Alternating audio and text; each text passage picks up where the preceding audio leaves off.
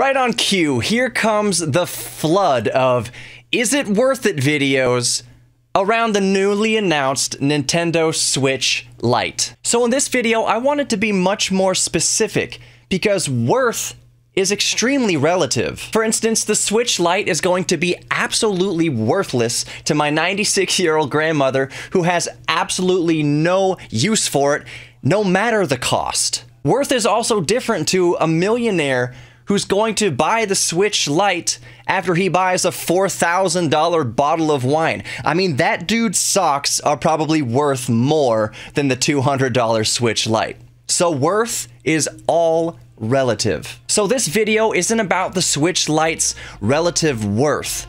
This video is about whether or not the Switch Lite is right for you, period.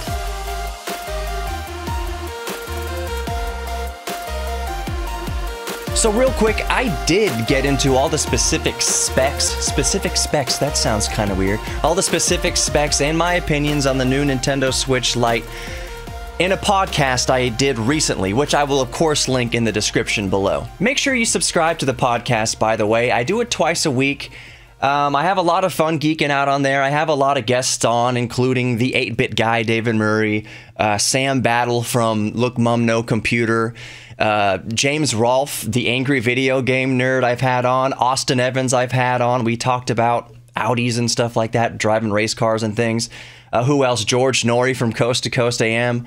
The artist Lights I've had on the show, and we talked about the songwriting process and how to draw comic books and all sorts of things like that. It's a very, very fun show. Basically, just search for Geek Therapy Radio in your favorite podcast app, and I'm sure it'll turn up. I really appreciate your consideration subscribing to the podcast as well. So one of the things I mentioned in that Switch Lite podcast is that the Switch Lite is not a Switch anymore. By definition, you're not switching it from anything to anything else. It is strictly designed for portable-only operation, and that's where we'll start as to whether or not the Switch Lite is right for you. Like I said, it's portable only. It will not connect to a TV like the vanilla Switch. So it's better to think about the Switch Lite like an old Nintendo handheld, like the Game Boy or the 3DS, and we'll get into the 3DS more at the end of the video and a little bit of bonus content. So if your main goal with a Nintendo Switch Lite, at least, is to plug it into a TV either at home or on the road in a hotel room, you can't do that with the Nintendo Switch Lite. So if that's very important to you, the Nintendo Switch Lite is not for you. Also, the Switch Lite does not have detachable Joy-Cons or a kickstand. So one of the main selling points of the main original vanilla Nintendo Switch was that you could prop it up on its flimsy, albeit flimsy, kickstand, detach the Joy-Cons, give one to your friend, keep one for yourself, and play a quick game of Smash Brothers or Mario Kart or whatever right there on the table as it's propped up on the kickstand. You can't do that with the Nintendo Switch Lite. Well, not typically in the way that you can with the original Switch, but more on that in a second. So if the ability to detach the Joy-Cons and give one to your friend and play anywhere on the go is important to you, then the Switch Lite might not be right for you. That said, you can pair Joy-Cons to the Nintendo Switch Lite, just like the original Nintendo Switch. In fact, you can pair all sorts of Bluetooth joysticks and controllers to the Nintendo Switch, whether it's the Lite or the vanilla Nintendo Switch. I actually think that's one of the big pros overall for the Nintendo Switch console, period, is that you can attach all sorts of like 8-bit DOE controllers and various other Bluetooth controllers to the Nintendo Switch. That's a good feature, and I don't think a whole ton of people even know about that. However, again, no matter what controllers you pair to the Switch Lite, there's no kickstand, so you'd have to prop it up on a book or something, and even at that, the screen is 5.5 inches down from 6.2 inches on the original Switch. So if you do play with paired Joy-Cons to the Nintendo Switch Lite, the screen's small and you'll have to prop it up on something anyways. The picture I'm trying to paint here is to illustrate the individual nature and design of the Nintendo Switch Lite. So if you're okay with the Nintendo Switch Lite being exclusively personal, being exclusively handheld, then I think you would like the Nintendo Switch Lite. I think the Nintendo Switch Lite would be right for you. And this isn't a stretch at all. So Nintendo has had these handhelds, these personal handheld video games since before the Game Boy with the Game & Watch series. So if you like the Game Boy, if you liked your 3DS, if you liked your Nintendo DS, I think you'll love the Nintendo Switch Lite, and I think it would be right for you. So that brings me to a critical question I know a lot of you are asking yourself, because it's something I ask myself as well. And that is, if you already have a Nintendo Switch, is adding a Nintendo Switch Lite right for you or even justifiable? So I can only give my opinion and perspective on this question as somebody who already owns a Nintendo Switch. So take my opinion, it's just an opinion warning. Take it for what it's worth and for what it means to you. I do want a more ruggedized Nintendo Switch to keep in my backpack and with me almost 100% of the time. The vanilla Switch is definitely portable, don't get me wrong, but to me and probably a lot of other people, it feels brittle. And I guarantee you, the Joy-Con drift issue, a lot of it can be directly attributed to carrying the Nintendo Switch around with you in a backpack or bag. Now quickly, for those unaffected or unaware of what the Joy-Con drift issue is, that's where your player or your cursor on the screen continually pulls one direction or doesn't respond to input at all. It'd be like your computer mouse cursor always dragging itself to one side of the screen or not moving at all when you wiggle it around. That's what's happening to the thumbsticks in a lot of Nintendo Switches, or enough for it to matter. And I guarantee you this is because they're getting damaged in transport.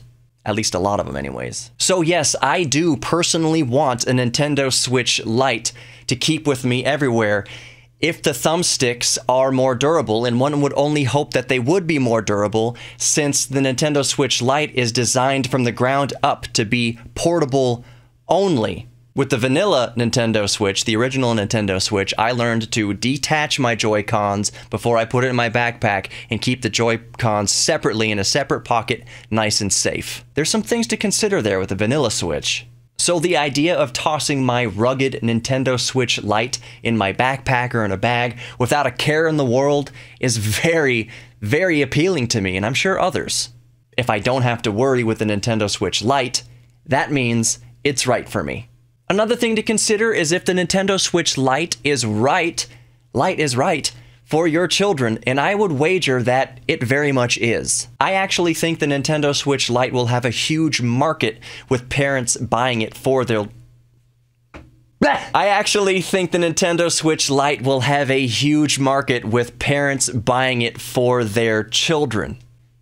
I have never once yet seen a niece, a nephew, a friend's kid ever playing a Nintendo Switch on a TV actually in its dock.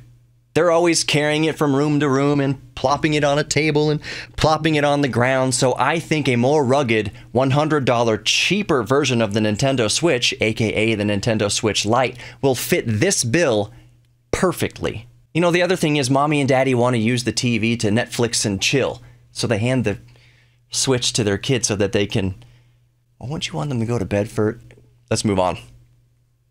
So without delving into too much detail like I've already done in my podcast or that you may have heard elsewhere here on YouTube, there are some other lesser considerations to think about when you're deciding whether the Nintendo Switch Lite is right for you or not.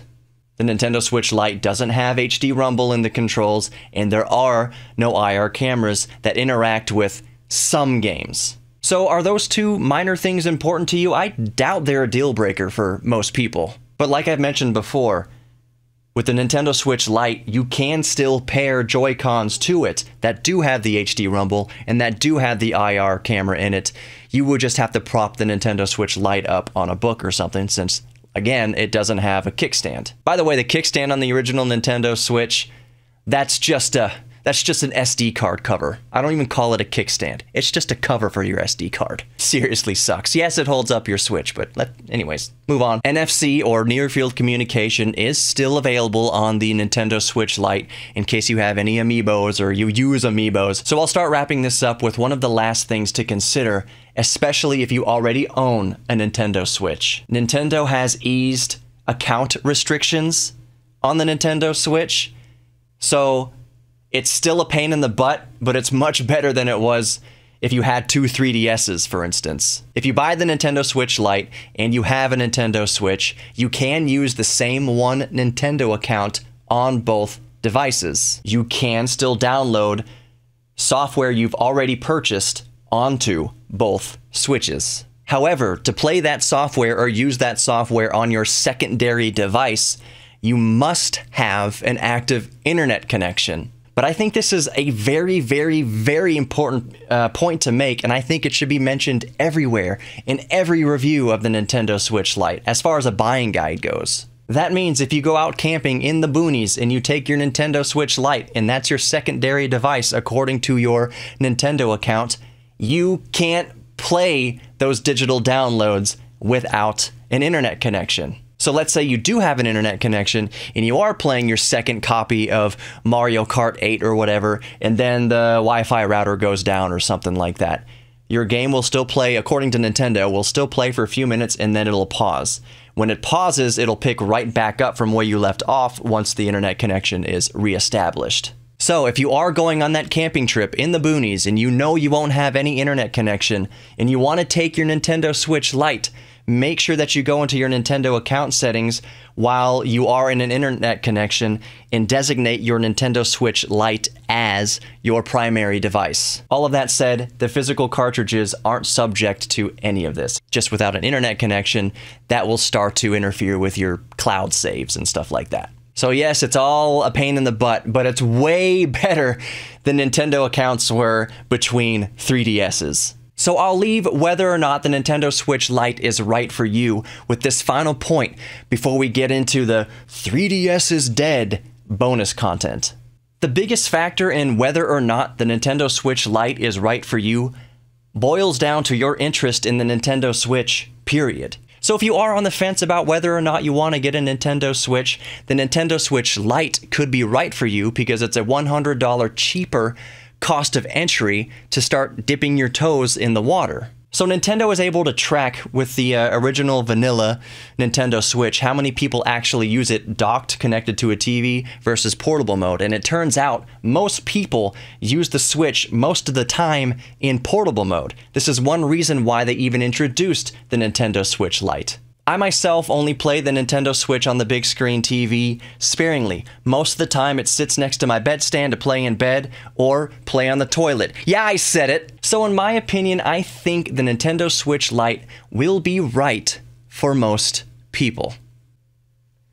Okay, curtains back up. Let's briefly talk about the fate of the 3DS in this bonus content. Bonus content is just a longer video. Let's not beat around the bush. You may have seen or heard a lot of clickbait that the 3DS is dead because the Nintendo Switch Lite is replacing it. The 3DS is not dead, and Nintendo says they have no plans to abandon the platform as long as there's still demand for it. Nintendo does say, however, that they have no plans to release any more first-party games like Nintendo or Zelda or anything like that for it, but it's still open to third-party developers, and the eShop will still be supported as well as online multiplayer. So your Smash Brothers, you're fine. Now yes, naturally demand for the 3DS platform has fallen off sharply since the Nintendo Switch came out, but there is still revenue being generated on the order of hundreds of millions of dollars in the 3DS platform. All right, I'm going to read this here because there's a lot of information. I'll probably put up a graphic or something like that.